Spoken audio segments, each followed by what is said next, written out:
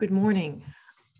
I just want to welcome you all to the Films of State Conference, Day 2, Panel 2. My name is Haidee Wasson. I'm a professor of film and media studies at Concordia University in Montreal, and I have the honor to chair this panel devoted to the topic of moving images and the military. I'm going to introduce each panelist, and then we will be treated to their presentations in tight sequence. And then we'll have a Q&A session afterwards. So I invite you to use the Q&A session at the button at the bottom of your Zoom interface, and those questions will channel to me, and I will have the privilege of reading them to the panelists, and we'll have a discussion thereafter. So let me begin with the panelists. I'll go in the order of their presentations. First, we have Nick Schwartz, who is an archivist in the National Archives at College Park's Moving Image and Sound Branch. Nick received his Bachelor of Arts in History and Bachelor's of Science in Biochemistry from Oregon State University in 2011, and a Master of Library Science from Catholic University in 2015. He's worked in the Moving Image branch since he was hired there in 2014 as a student employee. Next, we'll have a paper from Dr. Alice Lovejoy, Associate Professor in the Department of Cultural Studies and Comparative Literature, and the Moving Image Studies program, Alice, at the University of Minnesota. She is the author of Army Film and the Avant-Garde, Cinema and Experiment in the Czechoslovak Military, 2015, and co-editor of the forthcoming book called Remapping Cold War Media, Institutions, Infrastructures, Translations. She is at work on a book tentatively entitled Militant Chemistry, Film and Its Raw Materials. Kaia Scott will come next. She holds a PhD in Film and Moving Image Studies from Concordia University here in Montreal. Her dissertation, Picturing the Damaged Mind, Film and Techniques of Visualization in the Modernization of World War II Military Psychiatry, is a critical history of the role of media in the modernization of the United States military psychiatry program during World War II. And then Florian Hoof is currently a professor of media systems and media organization at Paderborn University. He is the author of a book called Angels of Efficiency, A Media History of Consulting with Oxford University Press, recently out, and is co-editing a forthcoming anthology on non-theatrical film entitled Films That Work Harder, The Global Circulation of Industrial Film with Amsterdam University Press. And I just want to say we also have joining us for the discussion session, Dan Rooney, who is the director of the Special Media Records Division at the National Archives in College Park. He's worked at the National Archives since 2002 as an archives technician in the still picture branch, as an archivist with the Civilian Textual Reference branch and the Motion Picture Sound and Video branch, and also as supervisory archivist for the Motion Picture Sound and Video branch since 2010. He currently represents NARA on the National Recording Preservation Board and the Association of Moving Image Archivists. Thank you very much for joining us, and I'll see you after the presentations.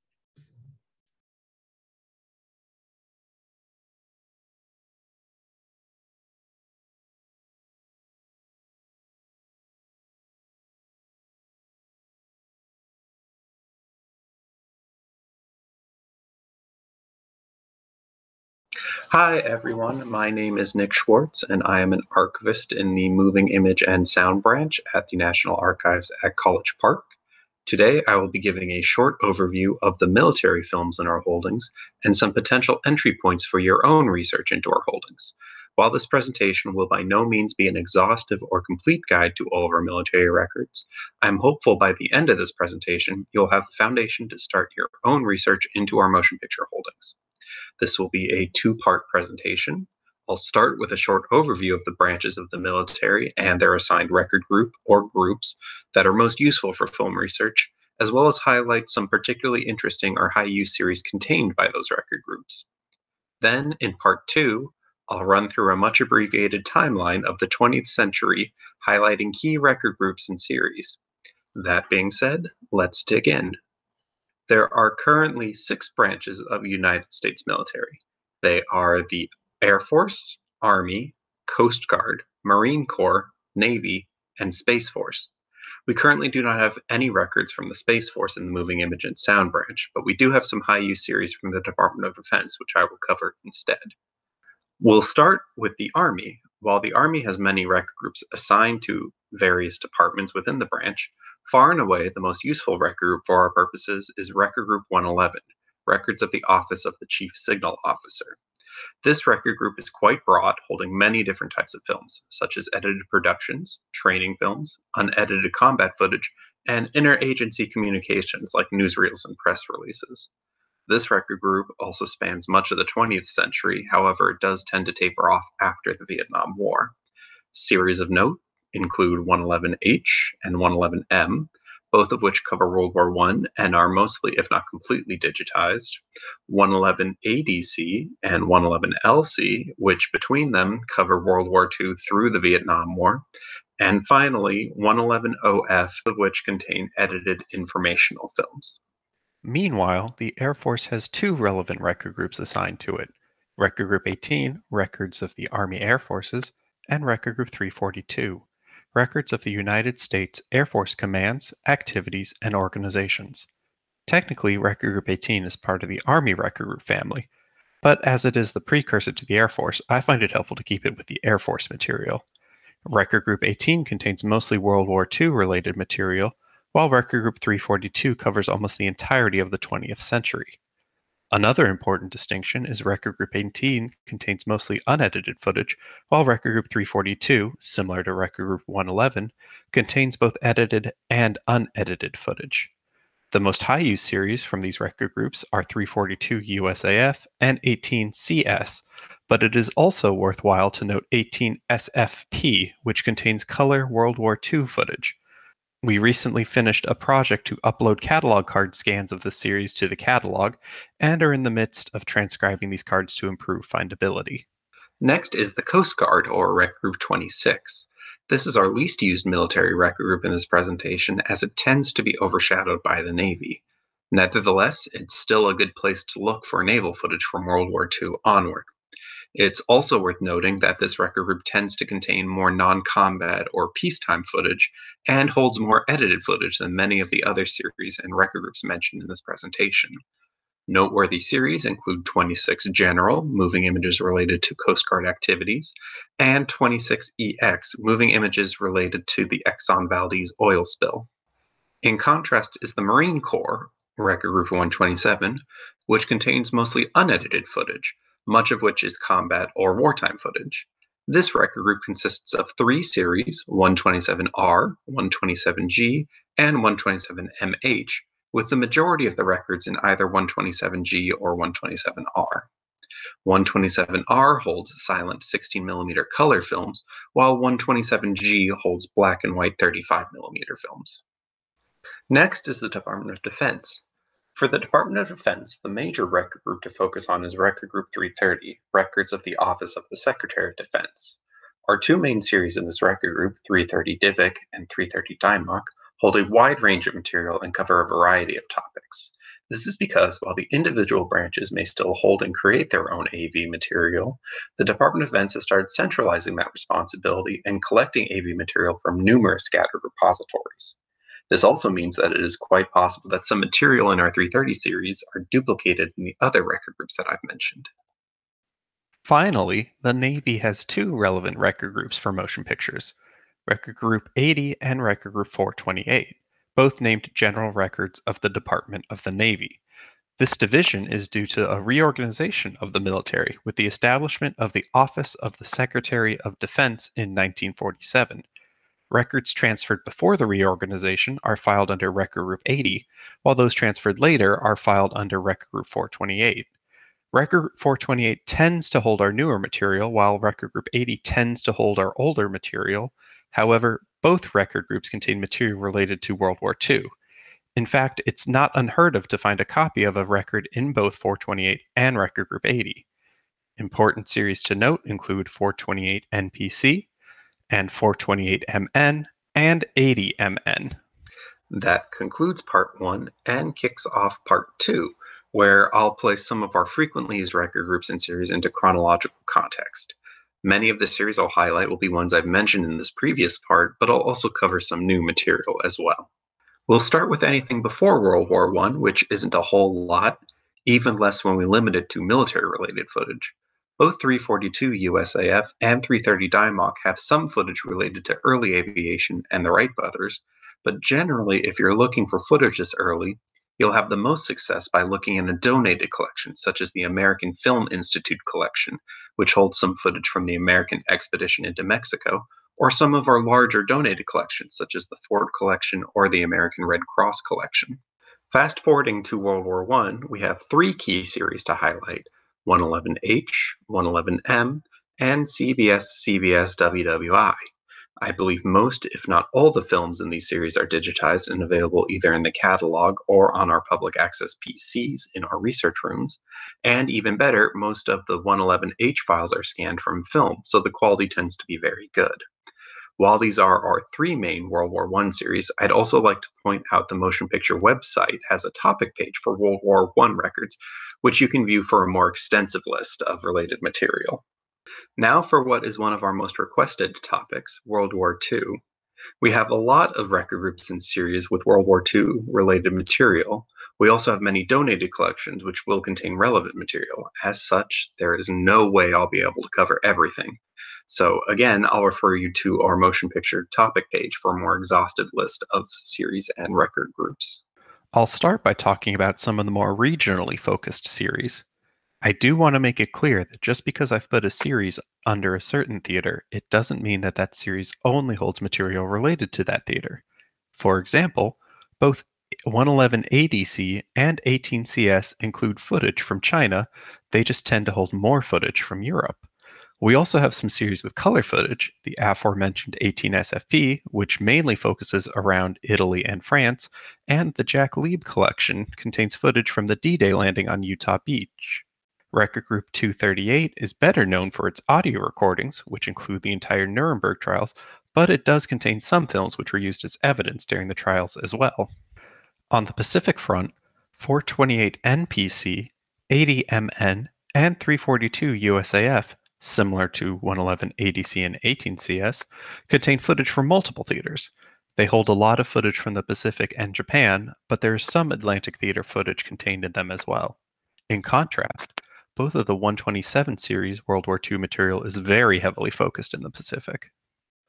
Homefront footage is a bit more spread out throughout our holdings, but key series or record groups to know about include Record Group 210 and our 111 Team 21 series for footage related to the internment of Americans of Japanese ancestry, Record Group 171 for educational films related to civil defense, Record Group 56 for films promoting the purchase of war bonds, and the Ford Collection for footage of wartime production. Sometimes you can't narrow down your research, or you want a more general view of World War II. We've got some good starting points for that type of research as well. American-produced newsreels can be found in Record Group 208 and in our donated newsreel collections, such as the Universal, March of Time, and Paramount newsreels, to name a few. Similarly, Record Group 242, the National Archives collection of foreign record sees, holds captured records, which for us consists mostly of German, Italian, Japanese, or Russian newsreels, all of which and more are contained in our 242 MID series. Record Group 107 covers the span of World War II, as do the two major 330 series. And finally, the 111 OF series contains some famous informational films, such as the Why We Fight series, the Your Job In series, and the Negro Soldier. While I've barely scratched the surface of our World War II material, I do need to keep moving on to the Korean War. This war does not have the breadth of material that World War II has, and you've probably noticed that many of the noted series are series that I've mentioned before: 111 ADC, 342 USAF, 428 MPC, 330 DIMOC, 330 DIVIC, and both of the 127 series. Of the new series, 111 TV and 111 DD are both Army-produced news broadcasts, while 111 LC is similar to the 111 ADC series and consists of unedited footage. The Korean War is where we start to see the transition from the 111 ADC series into the 111 LC series. So far, I've been categorizing our holdings based on wars. I do want to be clear that we also have a lot of military footage that isn't related to combat or wartime.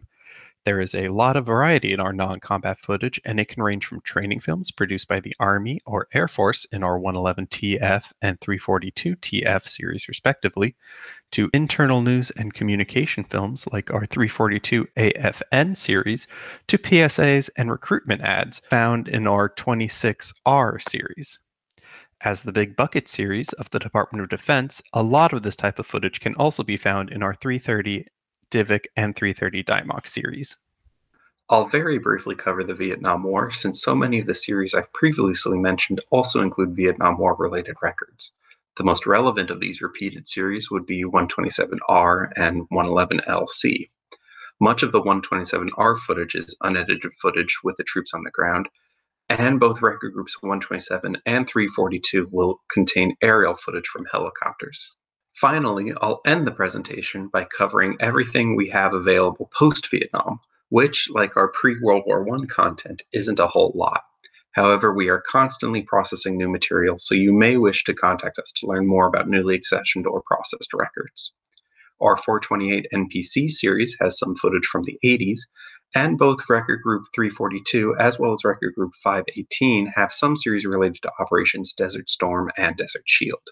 However, the best place to look for this relatively modern footage would be our major 330 series, especially 330 DIMOC, which contains footage from the War on Terror and Operation Iraqi Freedom. With that, we've reached the end of the presentation. I hope that this will be of use to you if and when you begin your own research at the National Archives. Thank you for your attention, and I look forward to answering any questions you may have.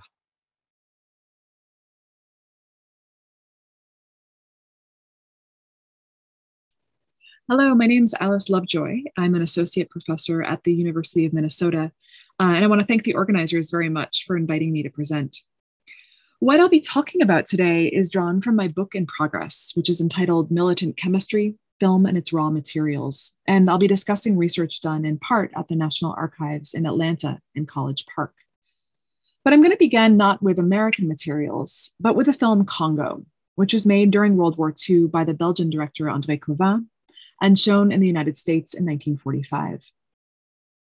Congo came about because the Belgian government was frustrated with what it perceived as international ignorance about the role that its colony, the Belgian Congo, and by extension, the Belgian metropole, played in the war effort. A major part of this was the colony's role as a source of raw materials, and particularly of metals such as the copper, zinc, silver, gold, tungsten, and steel that was largely mined in the Katanga province, and that is pictured in the film, as you can see in this clip. These materials were extracted with the violence for which the Belgian Congo is notorious, and in turn they became, as Raymond Dumet writes, a fundamental part of the slaughter of war, devoured by the assembly lines that made brass cartridges and cannon shells, unquote. But in his report on the film's production, Cauvin recounted the story of these strategic minerals in different terms. In his words, they made Katanga, without a doubt, the part of the African continent that lends itself best to the cinematic experience. Minerals made the Belgian Congo cinematic not only in the way in which, glittering on screen, they reflected back on Belgium. A year before Cauvin made his film, another mineral mined in the colony, uranium, had found itself entwined with the American film industry. In October 1940, 1,200 tons of the radioactive ore was packed into drums such as those you see in this clip, loaded onto boats, and shipped to New York. It sat for nearly 2 years in a Staten Island vegetable oil warehouse until, in September 1942, it was purchased by General Leslie Groves of the Manhattan Project and sent to Oak Ridge, Tennessee, where it was separated into fissionable and non-fissionable material for the physicists working at Los Alamos. The separation was carried out by the Tennessee Eastman Corporation, Eastman Kodak's chemical subsidiary, and by its scientists and technicians who had previously spent most of their time manufacturing celluloid and related products. Now, uranium and film are uncomfortable bedfellows. As I discuss elsewhere in this project, after the Trinity explosion, Kodak and other American film manufacturers were plagued by what were called black spots, and you can see them here, fogged film caused by radioactive particles in water or packaging, film that was unusable and unsellable. But from 1943 to 1945, uranium and film coexisted at Tennessee Eastman. And in this talk, I'll discuss how this happened and then consider what it means for the topic of this conference, that is, for how we understand the film's relationship to the state. So I'll begin with a condensed history of the chain of chemical/material and industrial developments that led Tennessee Eastman and Eastman Kodak to the atomic bomb. This began with methanol, a solvent for cellulose nitrate film base, which you can see on the left side of the screen, which Tennessee Eastman was established in 1920 to manufacture. Among the byproducts of methanol production are the chemicals acetic acid and acetic anhydride on the right side of the screen. And within a decade of its founding, Tennessee Eastman began to use these chemicals to manufacture numerous cellulose acetate, that is, plastic products, including safety film stock. But the chemicals were equally central to the powerful explosive RDX, a chemical compound that, during World War II, Tennessee Eastman began mass producing for the US military at the Holston Ordnance Works, a facility that it designed, built, and operated. And you can see this industrial and material progression here.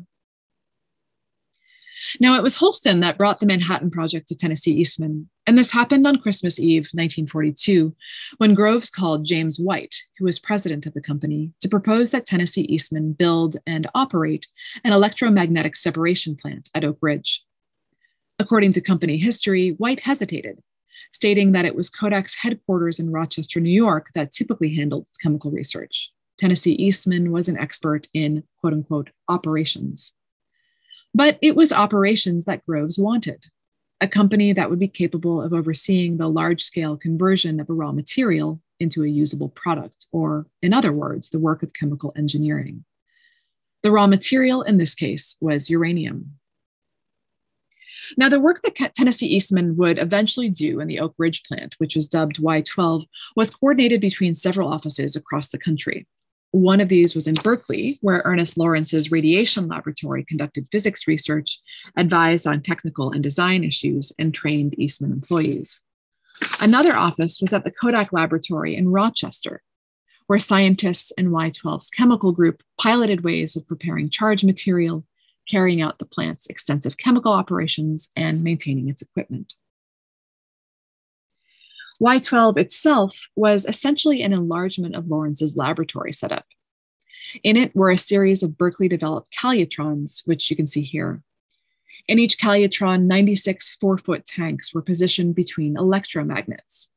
Uranium was loaded into each calutron, and as it began spinning within the machine, fissionable uranium-235 atoms moved in a tighter circle than the heavier uranium-238 atoms, thus allowing 235 to be separated from non-fissionable 238. But the chain from film stock to the atomic bomb was not just constructed in raw materials and manufacturing methods. It was also constructed in industrial knowledge and skills. Indeed, when Kodak established Tennessee Eastman, it did so both because there was a half-finished methanol plant in the town and because there was a ready labor force nearby. By World War II, the Kingsport plant, Holston, and Y12 employed thousands of the area's residents, many of them women. Employees were also transferred from Eastman's other offices, bringing with them technical, scientific, and managerial expertise that had been forged there. And to give just a sense of this, of the 64 Eastman employees who came to Y12 from Rochester and Eastman Kodak in 1943, which you can see on the left side of the screen, nearly all were research scientists, chemists, engineers, physicists, etc. The 160 from Tennessee Eastman and Holston, conversely, on the right side of the screen here, were senior technical and manual laborers sent to oversee the plant's operations. Most were foremen and supervisors, some were office managers, as well as carpenters, painters, and a handful of nurses, doctors, and others. And so, in short, like the progression from methanol to acetic acid and acetic anhydride to RDX, Kodak's high-level research in chemistry and physics, which were themselves rooted in photographic chemicals and optics, gave it the know-how to collaborate with the Berkeley scientists and perform in-house research and development for Y12. The foremen and supervisors at Tennessee Eastman and Holston, in turn, were able to put all of this into industrial practice. Now, as I start to conclude, I'll say that all of this suggests a new perspective on film and photography's relationship to the atomic bomb. For instance, while we know that photographing the Trinity test required special film stock and cameras, Tennessee Eastman's history makes clear that the stock used for this purpose did not just record the explosion as it occurred, but was already materially and industrially caught up with it. Uranium offers a way to think about this idea. When the metal is mined, it's typically found alongside and often bonded to other minerals and metals, some of them radioactive, others not. A term that historian of science Gabrielle Hecht uses to describe this phenomenon is conjunction. And we might think in a similar way of the industrial processes that, at Tennessee Eastman, produced the uranium used in the atomic bomb, processes that, again, were derived from and bound to the manufacturing of film stock. And I'll add that UC Parica's concept of media geology is equally helpful in conceptualizing this. I'll end by briefly reflecting on what this means for moving images and the state. Because as uranium moved through Tennessee Eastman's supply chains and factories, its geopolitical resonances shifted. No longer did the metal only embody the links between colonial economies, the war economy, and Belgian sovereignty traced in Cauvin's film. Instead, situated at the Manhattan Project's nexus between government, industry, and the academy, the quintessence of World War II's big science, it became central to the new form of sovereignty that emerged with the atomic bomb. This, quote, state of being nuclear, to return to Hecht's work, was continuous with its colonial precursors, quote, extending the assumptions and practices of the new imperialism, unquote. And not only did film, at the Trinity test, document the beginning of this new form of sovereignty, this new form of statehood. In its manufacturing, it helped it emerge. Thank you.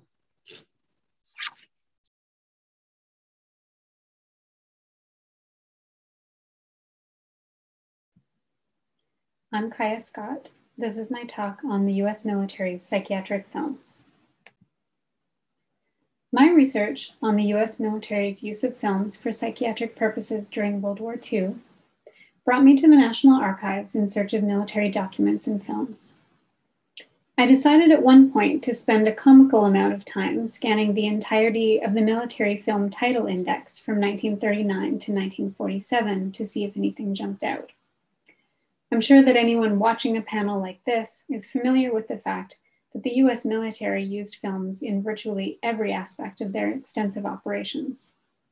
The endless scanning, however, eventually yielded that singular thrill that finding a needle in a haystack can, when I came across 3 films titled simply Combat Psychiatric Casualties, A, B, and C.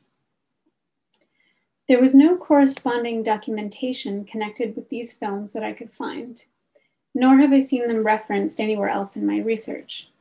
It's impossible to know for certain what these films were used for, but my research into the role that film played within the larger apparatus of military psychiatry during World War II makes me quite confident that these 3 films were at least made for, if not used, in clinical therapeutic treatment for personnel who were at the time called, quote, combat fatigued or neuropsychiatric casualties, and what is now referred to as post-traumatic stress disorder.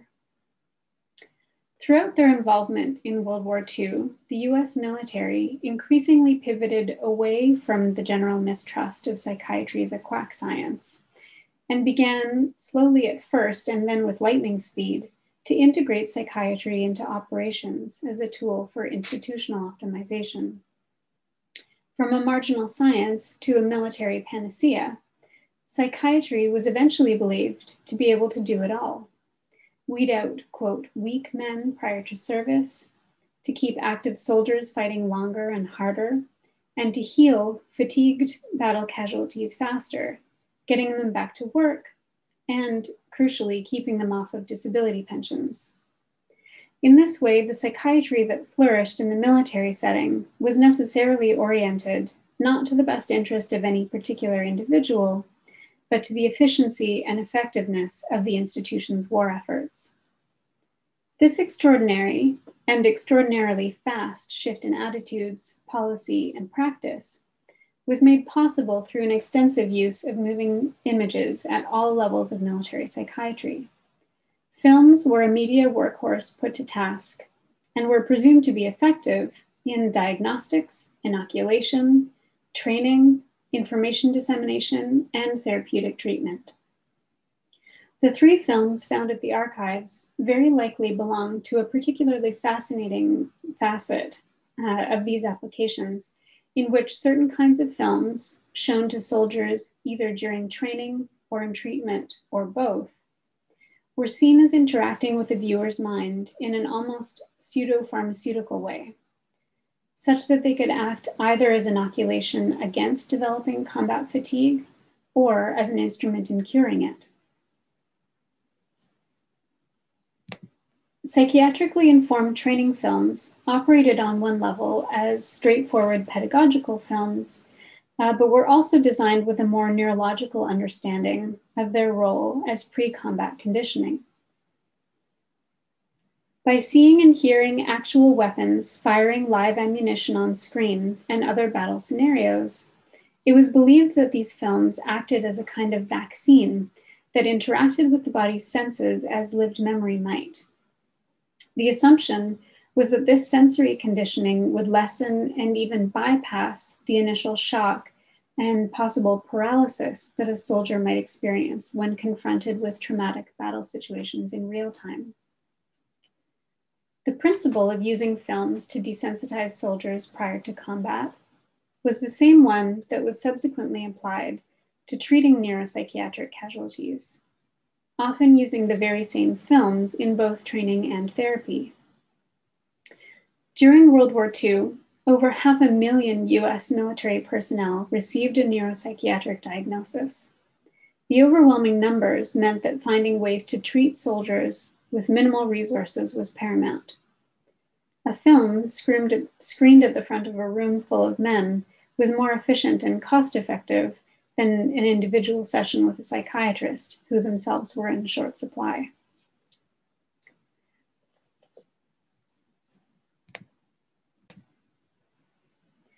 While several military psychiatrists wrote about their experimentations with film in desensitization, the titles of films they used are rarely listed. It appears that the process could be somewhat haphazard, with practitioners making use of whatever relevant battle footage they had at hand, which is part of what makes the combat psychiatric casualties A, B, and C so interesting to me. I believe that these films may have been part of a pilot program in the Navy to start standardizing some treatments by making reels available to psychiatric and medical practitioners through official military channels. The 3 5-minute films housed in the Navy Motion Picture Film Production Series, 1939 to 1947, are short black and white sequences of a naval battle with no dialogue that seem to be 3 separate sequences edited out of observational footage shot during a single event. The primary difference between them is that each film has been carefully edited to focus on a particular element of the action: the firing of the ship's weaponry in one, the crew below deck loading warheads in the other, and the ship's crew preparing for battle in the third. Film A, which we're watching now, begins in the midst of a battle, filmed from the deck of a naval ship, firing heavy artillery at planes that are approaching in the distance. While there are implicit casualties from the planes and boats being shot and burning, there are no explicit images of human death. The focus of the action is on the booms and blasts coming from the ship's artillery, and was likely intended to provoke startle reactions from patients watching.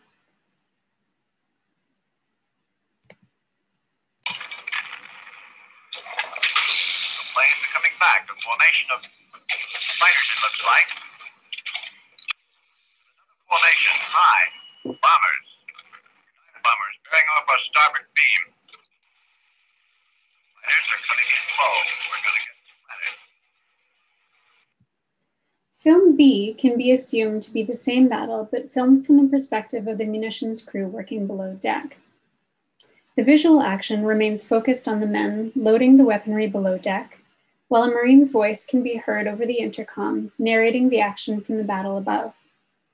The film may have been meant to trigger the anxiety associated with a number of different high-stress scenarios, while still avoiding explicit human casualties.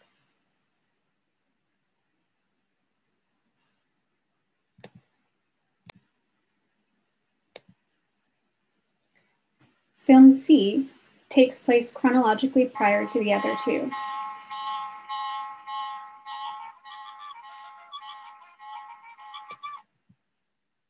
What distinguishes this third film is its focus on the ship's crewmen jumping into action before the battle actually begins. While markedly less dramatic in action than the other two, this film brings human vulnerability to its scenario by allowing the camera and sound to focus on the feet, the naked and unarmed bodies, and the faces of the crewmen who are about to be shelled by planes. Therapeutic desensitization in the hospital setting would often involve showing patients who are very heavily sedated films of graduating intensity.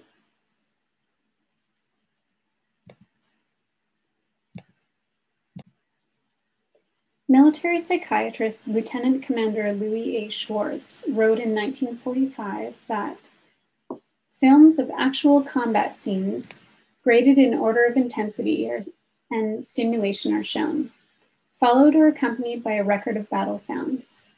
The more innocuous sound films are introduced first. Later, actual combat films of bombings, strafings, and some captured Japanese films are shown with the battle sounds. The patient's reactions to these sessions are described as including violent psychosomatic symptoms. He writes that some actually flee from the scene, sweat, develop uncontrollable tremors, vomit, or exhibit severe vasomotor manifestations.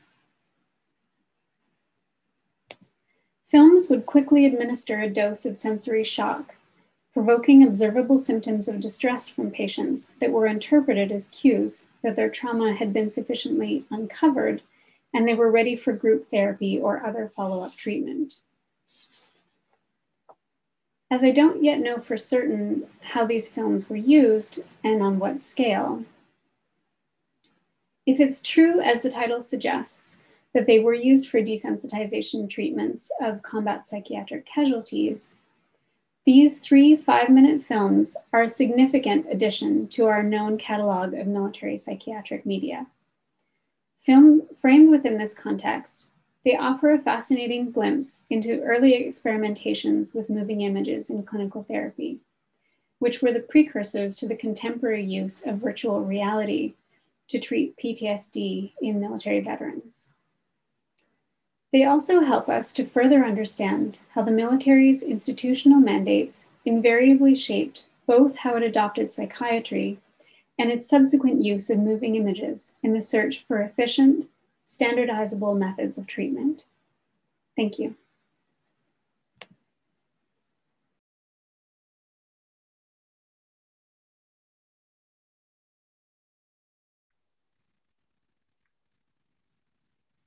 My name is Florian Hof, and I'm a professor of media systems and media organization at University Paderborn. My paper, Shooting Standards, Standardizing Shooting, focuses on early training films that were produced for the US Army in context of World War I. Amongst other films that should introduce new weaponry, such as the Browning machine gun. In 1917, the US Army started to gather experts from the entertainment and film industry to jointly produce training films for the US Army at Fort Sill. And besides the internal photographic section of the US Army Signal Corps, this included also Victor Fleming, later to be known as director of Wizard of Oz and Gone with the Wind, and he brought with him 10 cameramen he selected for this endeavor. Furthermore, the J.R. Bray Studios, a studio that specialized in animation and animation film. And after the first films were produced, they were also joined by Frank Gilbert, a specialist in film-based consulting and industrial rationalization. The title of my presentation focuses on 2 dimensions of these training films I want to address today. First, it is about shooting standards, This dimension concerns the filming of standard procedures of how to handle and operate weapons. Second, it is about standardizing shooting. This focuses on how film was used to establish standardized knowledge and training routines for the handling of machine guns. So my focus is on the relations between the practices and logics of filmmaking and the organizational culture and structures of the military as one example for an organization that wanted to introduce media as a useful tool into their organizational routines. In 1918, Victor Fleming and the Bray Studios finished one of their first films with the title How to Fire the Lewis Machine Gun, and I will show you a small part. In this context, Frank Gilbert's task was to critique these films and edit their scenarios. He criticized that the films needed to generate interest, to be more pleasant to watch, since they needed, and this is a quote, to be shown many, many, many times. His overall estimation of the films was that they were gloomy and monotonous. When Gilbert started to conceptualize and shoot films by himself, he tried to improve the films in this respect. In case of his film, The Browning Machine Gun, Gilbert included intertitles to structure the film and even used them to pose tasks or questions to the audience. These are examples of Gilbert's working to draw more interest and engage trainees during the otherwise highly technical and largely unadorned films. Another suggestion was to incorporate more interesting scenes into the training films. Consequently, Gilbert began to include what he called motion picture-like narrative sequences into his training films. An exemplary case for this approach is the film The Browning Automatic Rifle, Third Section. Here, explanatory parts alternate with action scenes showing diverse firing positions to demonstrate how the weapons would appear in action.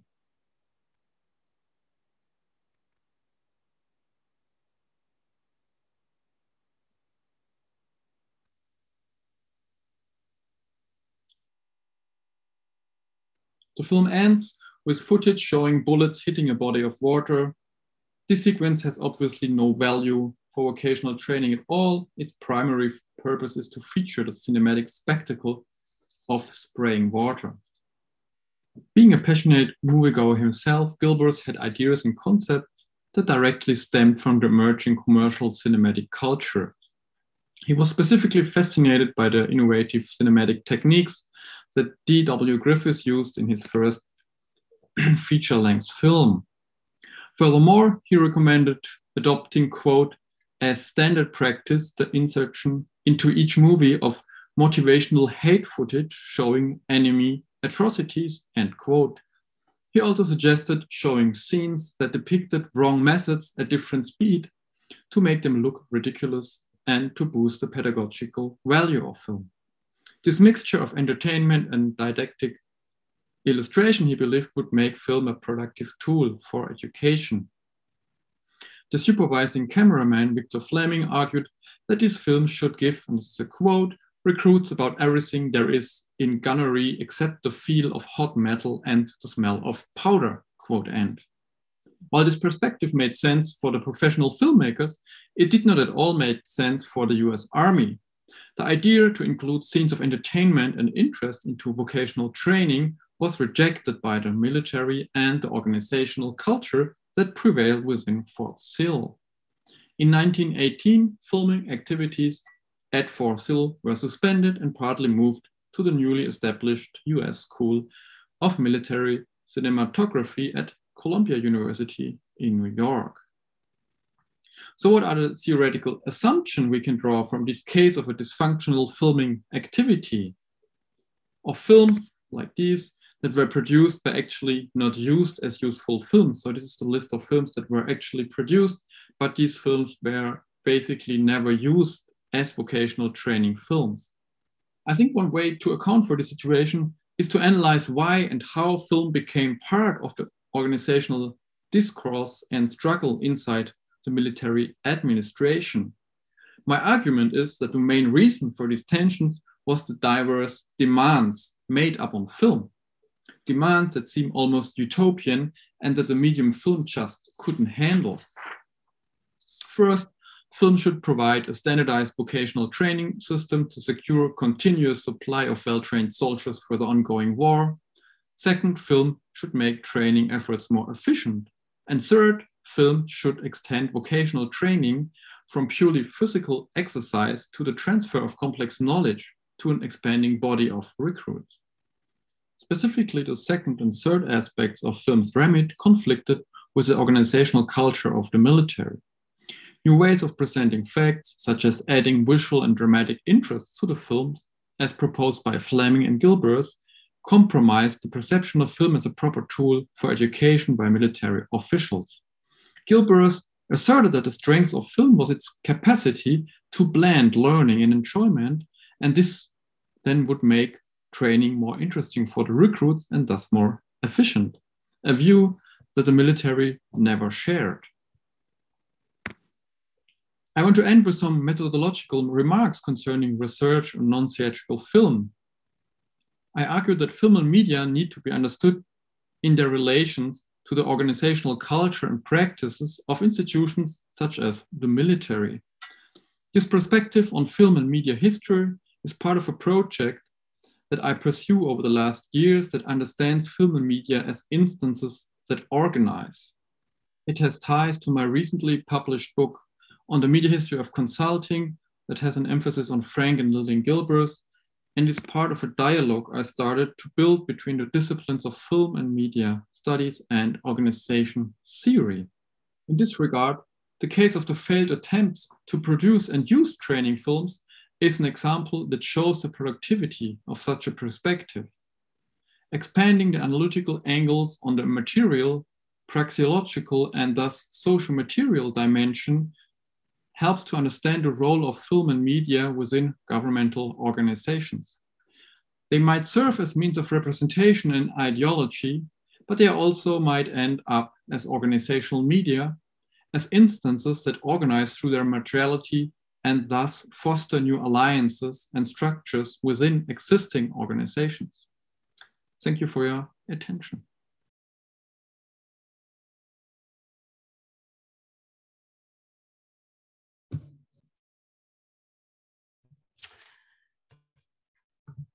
Okay, I want to thank our panelists. That was there was some excellent talks with lots of ideas and lots of things to discuss. We have an active Q&A set of questions, and I've been tasked with communicating those to our panelists. I'm wondering if our panelists would be willing to turn their cameras on. It might make it a little more engaging for all of us and also the audience. Thank you so much.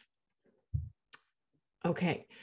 Some of these questions work in order of the papers, which might make sense so that we might aspire towards integrating and having a cross-panel discussion as we build up. So let me start with the first question, which begins with a thank you for the presentations. And this is a question for Nick, our first paper. And that is, has NARA collected amateur footage filmed in the US or overseas by military personnel? And if not, are you aware of such collections and archives outside of NARA? Hi, so Dan, feel free to chime in as well. I believe we do have some, but it's never really been a major collection point for NARA. It seems somewhat incidental as we mostly focus on records created by the federal government. I do believe that there is some in our 330 DIMOC collection. I believe it focuses on China there. It is the a Captain J. McGannis has some footage from early China, I believe. I'm looking at the record now from around 1940 or so. I can't think of any others off the top of my head, but as I said, it's somewhat incidental, so I wouldn't be surprised to come across any if you're searching through our holdings.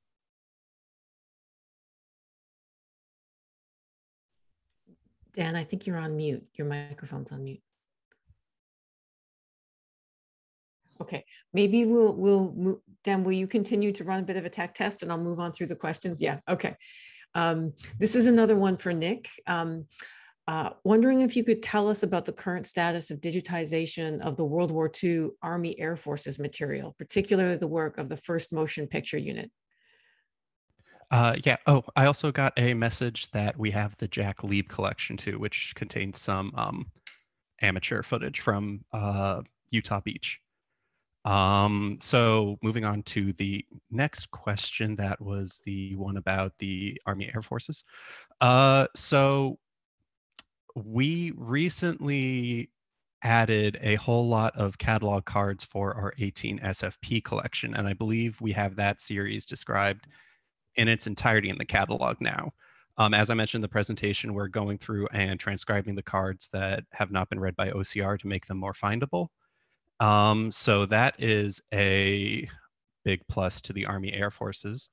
We also have the 18 CS series, which I believe about 75% of the records that have been added to the catalog. Unfortunately, much less of them have been digitized and added as files to the catalog, but a lot of those titles are findable. There hasn't been any major projects to digitize our 18CS or 18C, which are the two other major series in our record group 18 that I can think of off the top of my head. Maybe when Dan fixes his technical issues, he can chime in a bit more if he recalls anything. I'm not sure if Dan can. We're still having a tech issue there. I'll try to keep track of all the things Dan owes us as we accrue through the meeting, the comments, and we'll go back to him hopefully. There are a couple of questions for Alice. One is really just a question about if you could just describe or explain a little more what the Trinity explosion was. If you could just say a little bit more about the Trinity explosion and what the effects on celluloid were. Thanks. Yeah. So the spots, the black spots that I talk about in this paper that showed up on film in Kodak Park were not from being present at the explosion, but they were from radioactive particles that came from the explosion, fallout essentially, that fell onto the fields and the rivers that were used, the fields that were used as sources of straw, and the rivers that were used in the mills that produced the packaging for film, which was called straw board. So it's like cardboard. So I believe this packaging was produced in the Midwest, and then it was shipped to Rochester. So what you ended up having was radioactive particles in the packaging that imprinted on the film. This had happened before with radium, with trace radium from paints in packaging that ended up on film, but they were able to trace the black spots in this case to the Trinity explosion because it showed up from a production run of straw board that was made about 2 or 3 weeks after the Trinity explosion. Great, thank you. And there's a question for Kaia, but I think this opens up to the fantastic people from NARA as well. So we'll start with Kaia, but are you aware of any similar films or desensitization films and their practices forward in time, particularly with regards to the Korea and Vietnam conflicts? So I would definitely be happy to open this up to the experts from NARA as well. My own research doesn't go that deeply into this era, although I know for sure that one of the things that follows World War II, in particular in this area, was sort of a bit of an offshoot, but continuing on, were experiments using both film and different kinds of drugs. So during World War II, the drug of choice that was administered during desensitization treatments was normally either sodium amytal or pentothal. And then in the post-World War II era, of course, we all know the infamous experimentations with LSD really started to take off. And these experiments both incorporated showing films, but more sort of filming the study participants themselves and trying to analyze their behavior through the use of film. And this is something that starts to lead more into the Vietnam era. One thing I know quite a bit more about is the fact that this process has eventually continued on into the contemporary period, where we now see psychiatrists using virtual reality in their treatment of veterans. And so that's happening still now. So there's obviously some sort of continuous lineage that happens from these earlier desensitization treatments in World War II that are continuing on to now. But my expertise doesn't fill that full gap in terms of knowing exactly how it's carried through, whether it was sort of picking up again of something that was maybe dropped for a while, or whether there have been certain practitioners using it continuously the whole time, which I would imagine on some level there definitely would be. But again, that's not something that I've researched myself.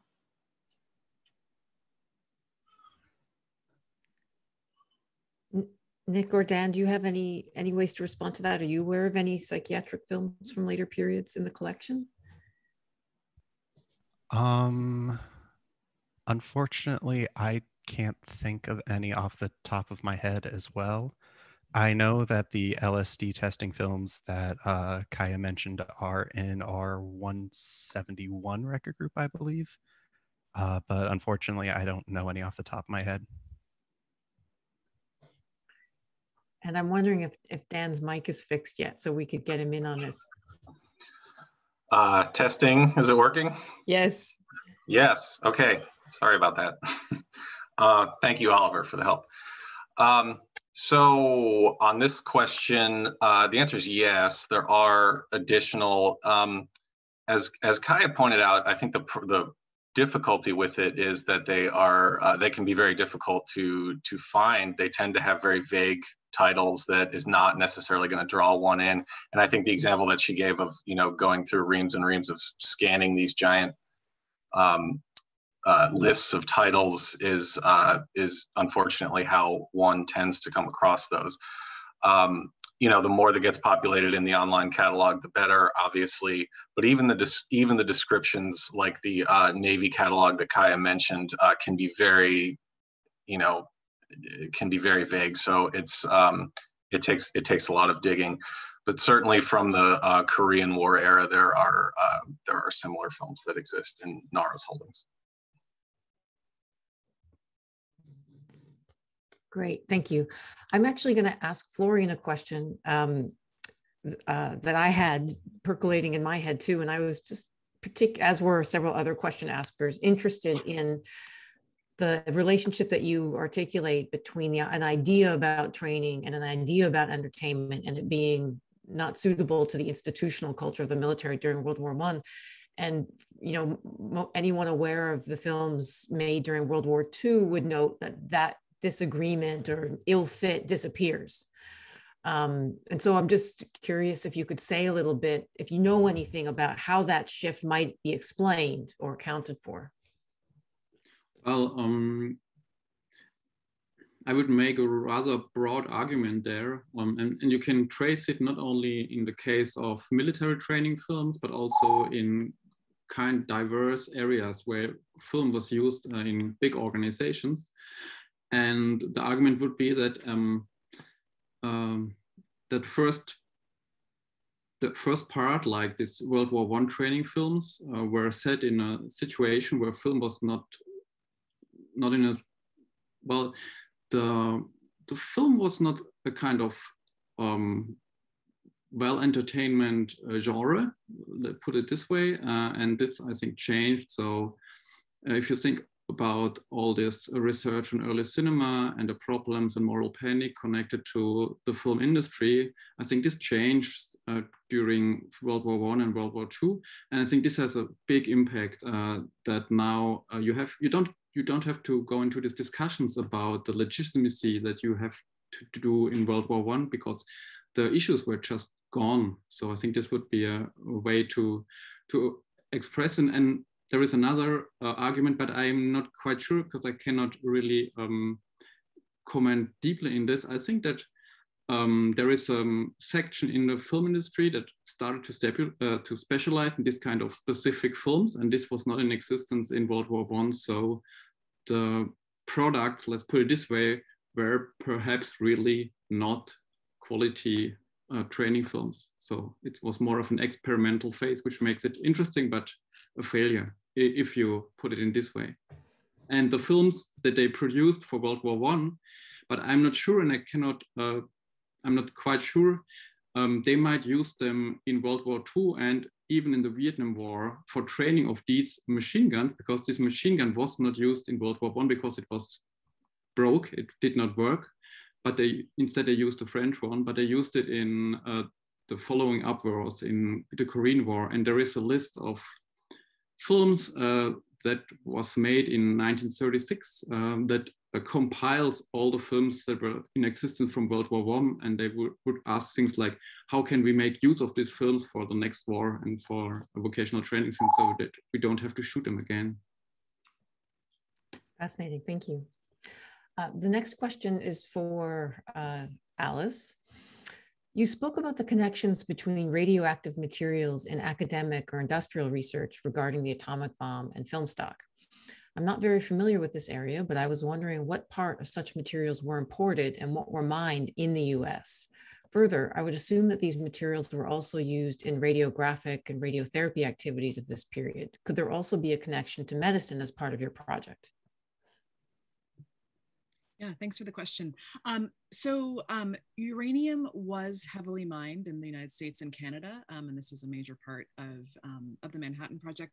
The particular uranium shipment that I'm discussing in this paper was an early one, and it came from the Belgian Congo.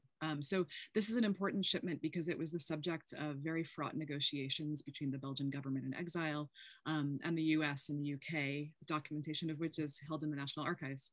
The medical issue is really interesting. It's beyond the scope of this particular project, but you're right, there are and were also many scientific uses of radioactivity on and with film, both in medical fields, but also in physics and other scientific fields. And if I could follow up on that, Alice, you brought up the question of skills and labor in this paper, and knowing a little bit about the transportation of uranium in Canada and its travels south, and all of the people who got sick from performing that labor. I'm just wondering if that isn't yet another layer in your project to pull in, is that kind of human ethics and the damage to bodies and people caused. Yeah, absolutely. I mean, this is a part of the project that extends, both the transport is really interesting. I hadn't thought of that. It's definitely the case at Tennessee Eastman. It's the case in the bomb tests, especially when you get into the 1950s and think about the tests in the Pacific Islands, et cetera. So there is a longer history here about violence that's not just colonial or taking the shape of the atomic bomb, but that happens through everyday labor, right, involved in making this materials, whether that's film or the weapons themselves. Yeah, that's a great question. Okay, thank you. I'm just going to work my way in order here. This is a question for Kaia. Could you speak any more about the military's faith in psychiatry at this time? I'm wondering if there was a particular person or event that spurred this particular buy-in or institutional faith in psychiatry. And if you could account for the change in any way. I know that's a big one, but. It is a big question, and I'll try to keep it somewhat brief because I could definitely talk far too much about that. It's really a confluence of a lot of different factors. Two of the major ones, one is that during World War I, of course, there was a certain amount of buy-in in terms of employing psychiatrists and psychiatry to help deal with the incredible numbers of soldiers and other military personnel who had shell shock. And one of the results of that, sort of going into World War II, was actually a strategic decision on the part of certain military officials to try to avoid the situation of having so many men on disability pensions. And there are very clear records of these conversations in which these officials are saying, listen, we spent so much money paying people disability pensions. There's got to be a way to avoid this problem going into the Second World War. How can we make sure that we don't have as many people suffering from shell shock? And so the idea of preventative psychiatry really gained its access point partly through that discussion about saving money.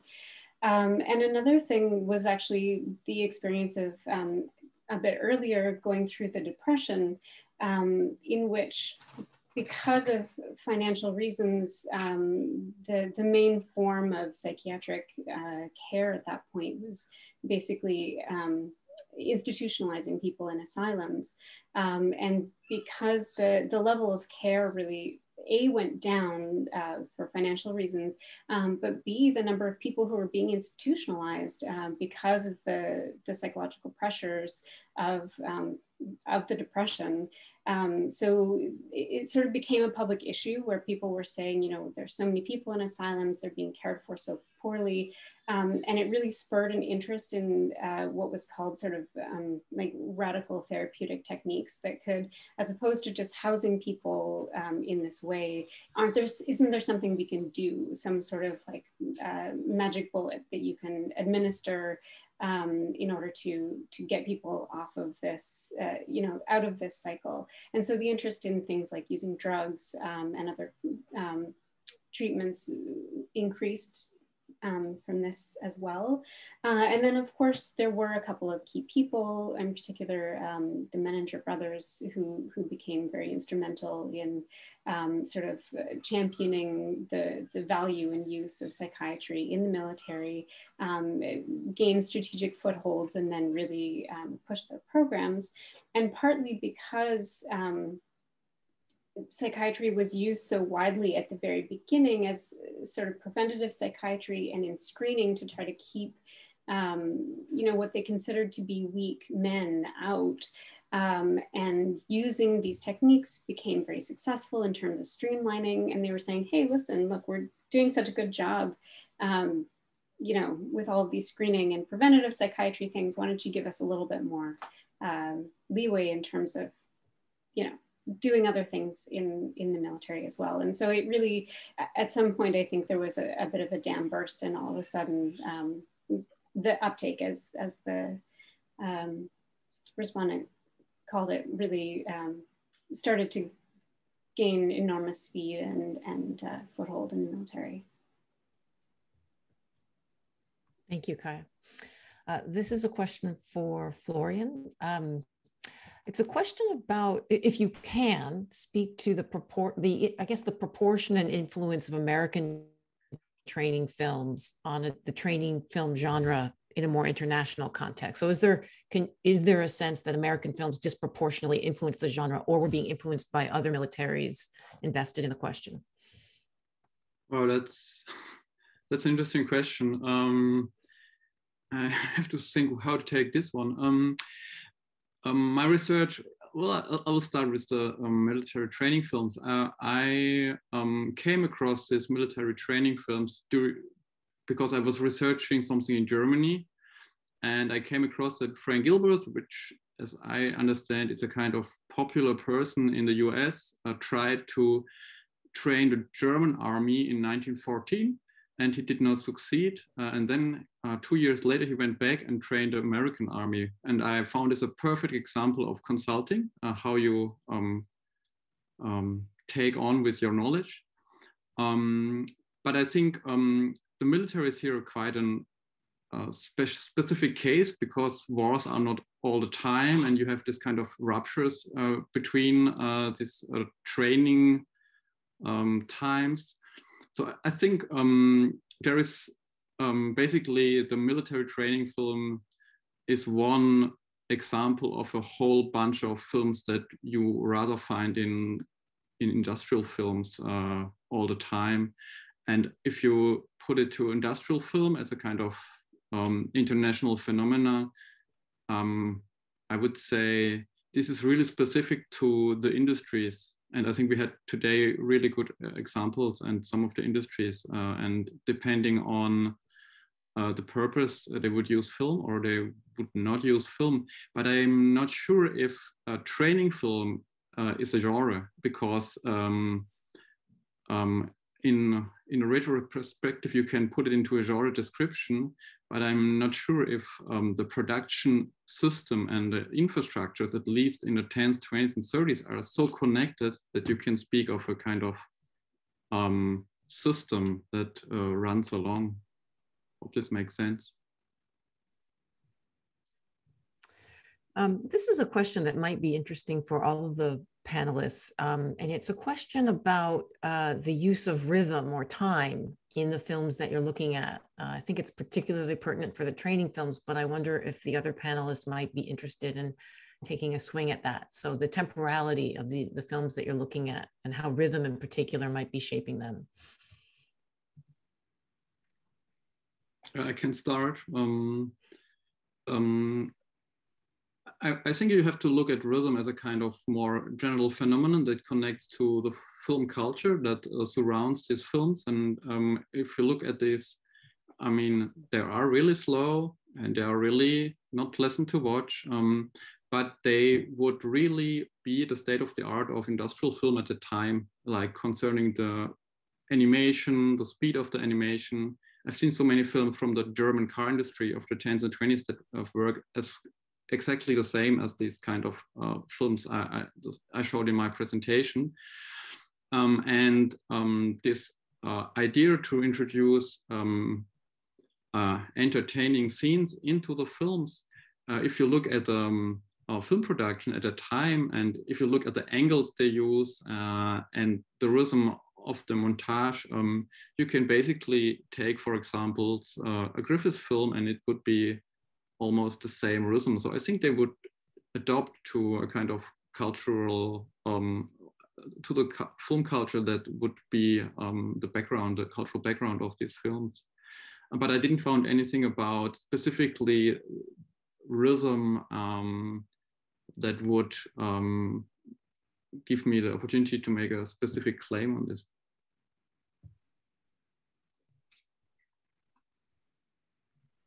Would anyone else like to explore that one? No, not really. Okay. I can say something about that. I mean, it's one of the interesting things about this area is that with certain aspects of the films that I look at, there is this sense of a larger body that's developing the films and making policy decisions at a fairly high level that are then filtered through in terms of systematizing what happens. So that would happen more at the level of training films watched earlier on.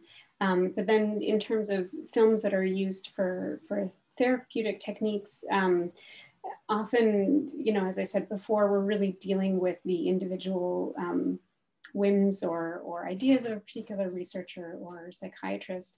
And so you end up with a lot of variation, which means that they basically experimented with almost everything, because really there was a lot at stake in terms of figuring out some sort of magic bullet that would help to heal people more quickly and efficiently. And so they tried a whole bunch of things. And actually, I mean, Haidee, you probably know as much about this as I do because of Charles Ackland's research. But flicker fusion was one thing that they did experiment with at one point, which, I mean, it's maybe vaguely related to rhythm, but it is where they developed a machine that used film in order to create distinct patterns of light when you would show the film at particular speeds. So it wasn't about showing images as much as it was about using film technologies to create light. And they used flicker fusion as a diagnostic tool. So the idea was that by assessing how capable any particular patient was at seeing the patterns of light and how quickly or slowly they were moving would help to diagnose how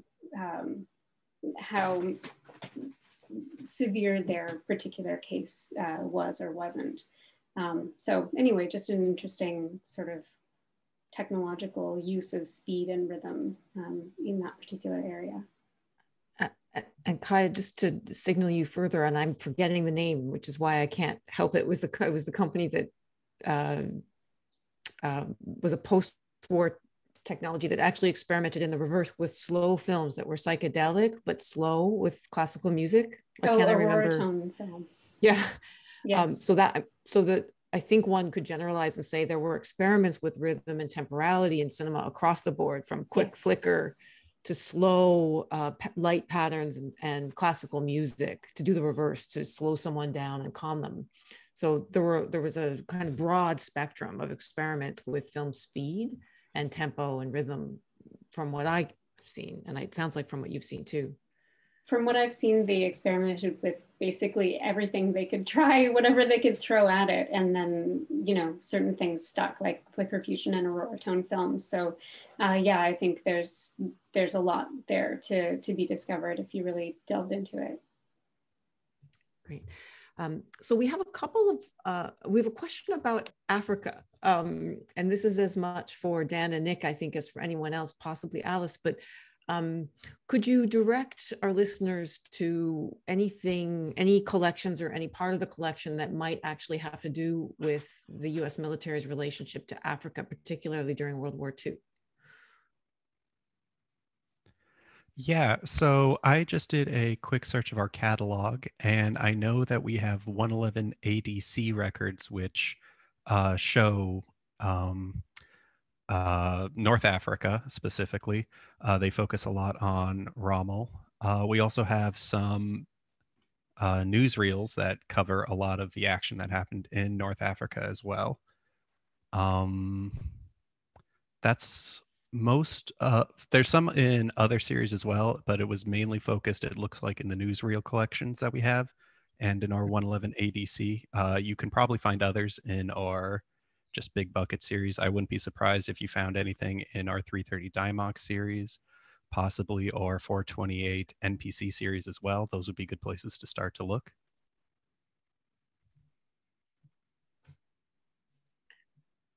Yeah, I agree with Nick. There's the ADC collection, which is the Army Signal Corps, the main World War II body of material, which is fairly well described in the online catalog. There are quite a bit of reels related to U.S. activities in North Africa during the early part of World War II.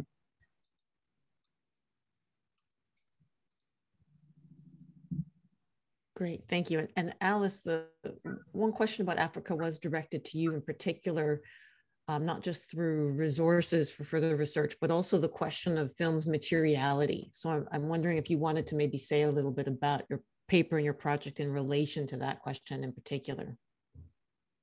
Yeah, thanks. That's a really important part of this project, and I'm certainly not the first scholar to make arguments about the ways in which film's materiality is caught up with colonial economies, but that is one of the major parts, both of this section of the project and the project in general, is the ways in which the raw materials of film were dependent on colonial economies and in turn on the violence that structured these economies. We have the uranium case here with Tennessee Eastman and the Manhattan Project, but one of the other materials that's been discussed in this regard and that I look at is camphor, which was a plasticizer and nitrate film stock, which was mostly extracted in what was then Formosa, a Japanese colony, and today is Taiwan. So it's a really important question about, how we think about where violence lives in film, right? What film's relationship to violence is. Is this something that is pictured on film? Is it something that we think about in relationship to aesthetics, right? And here I'm making the argument that it has to do with the materials and the industrial processes. Thank you. This is a question for anybody who will listen and answer. And it's a question about resources at NARA or elsewhere that discuss or reveal the conditions of exhibition of World War II films, in particular training films, as well as studies of effectiveness and or reception by military audiences? I can take an initial crack at this.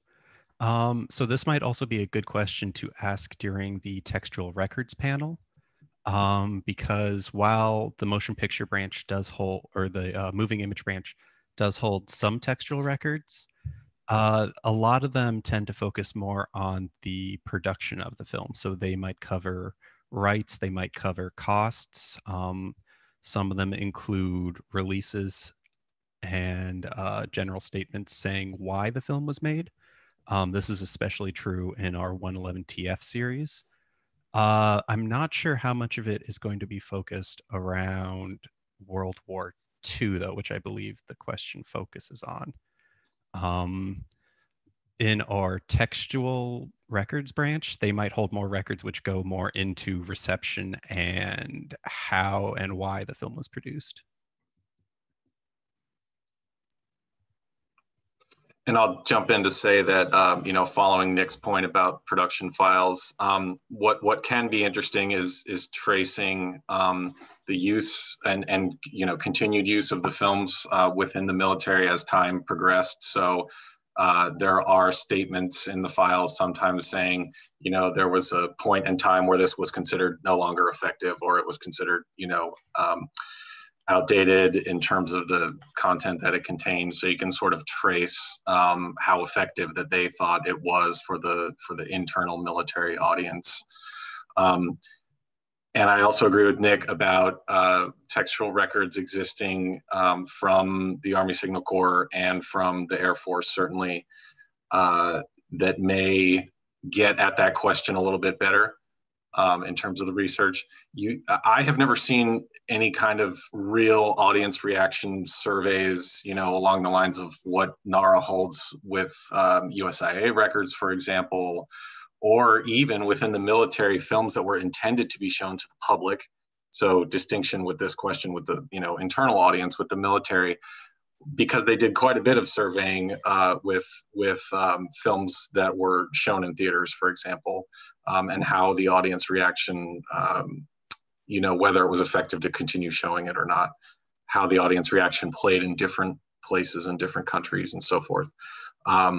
But I think to really get at that question for the internal reaction with training films specifically, you may find some information in those production files which get at the effectiveness, but otherwise I would go to the organizational units that were responsible, the records of those organizational units which were responsible for film production within the various branches of service.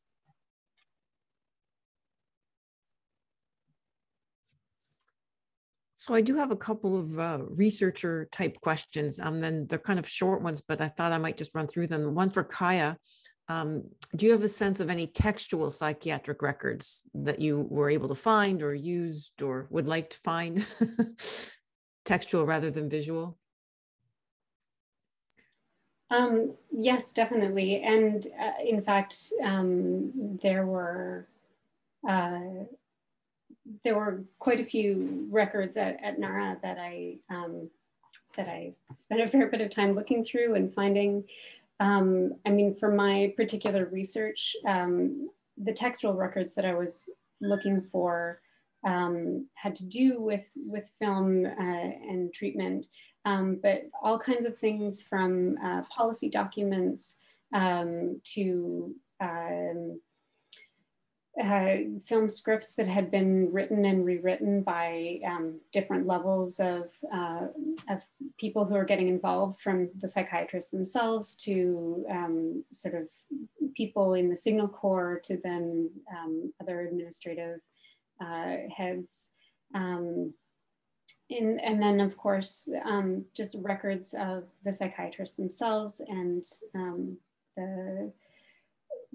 the experimentations that they were doing and the results and that sort of thing. So in terms of records that I would like to find, things that, yeah, sorry, can you just refresh me again in terms of like what kind of records you're imagining? Sorry, I need a reboot on that question. That's a perfect answer to my question so far. Thank you. It's still 6:30-ish in the morning here, so we're working on things. I know. And a question for Alice. One of our listeners would just like to know if you have any suggestions for reading further on the topics that you discussed in your presentation, particularly the relationship between General Leslie Groves and Eastman Kodak.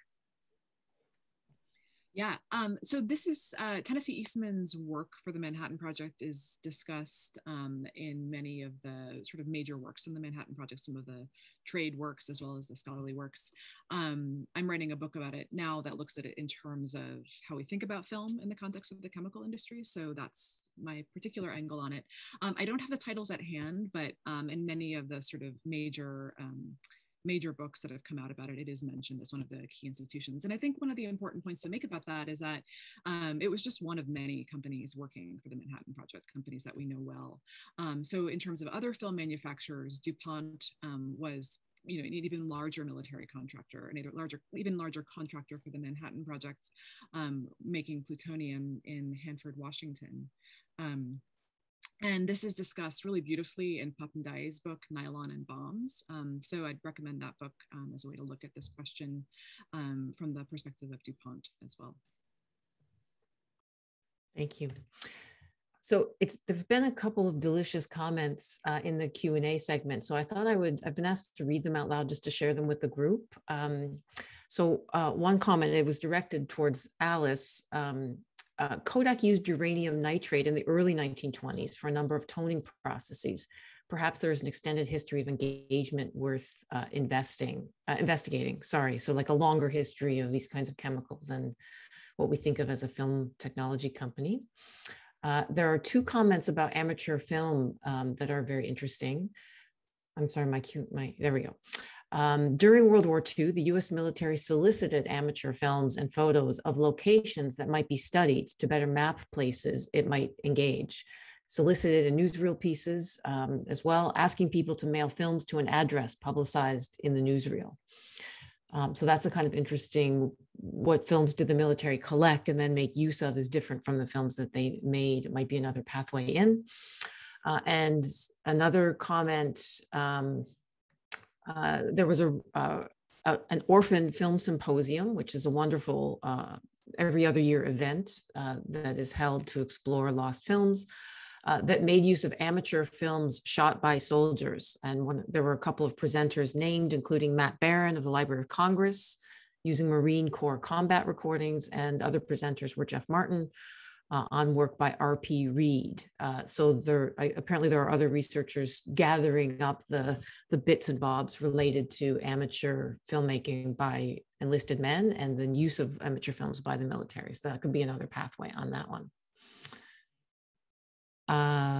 Also, one more resource comment that was in the Q&A segment, that presidential libraries can also be important places for finding footage shot by individual soldiers. That's another possible avenue for those of us interested in that. One last question, and this is for our NARA people. Can you talk more a little bit about the topic page and where to find or access related military footage? And then related, when will you be open again in College Park? So I'll take that one first. I think the question about the topic page is focused on the reference to the topic pages in the website that Nick mentioned in his presentation. So we can certainly distribute the link to the motion picture webpage on archives.gov, and it's very obvious the topic pages are listed right on the home screen there. Those pages were revised starting last year, and we're still working on the revision, but there is a lot that's public right now. There are 6 topic pages currently, I believe, some of which we've touched on today, certainly with World War I and World War II. There's also a topic page related to newsreels and space exploration, and there's one called America Abroad, which is largely focused on USIA and other foreign assistance agencies and so forth. So those and they all contain links directly to the catalog with resources, related to those topics. So you should be able to find those relatively easily. But we will make sure that that's sent out to everybody, so you know specifically. When will NARA be open? I do not know. That is a little bit above my pay grade, unfortunately. There have been, we are open as far as continuing to field reference requests. We have been taking inquiries into our public reference mailboxes all throughout the pandemic. We are limited somewhat in what we can do, but as we've been focusing on creating a lot more descriptive content and getting new digital objects added to the catalog, it has sort of become easier as we've progressed to be able to point people to online resources. So that's been a good, positive outcome of all of this. But the research room timetable, I don't have any information to share about that today, unfortunately.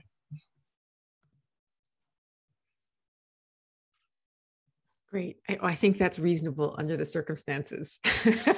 So I'd like to thank all of the panelists. It was a wonderful set of presentations and a really stimulating discussion, and invite all of you to come back for the afternoon session, which, if I've got it right, begins at 1 o'clock. Go have lunch. See you soon. Thank you.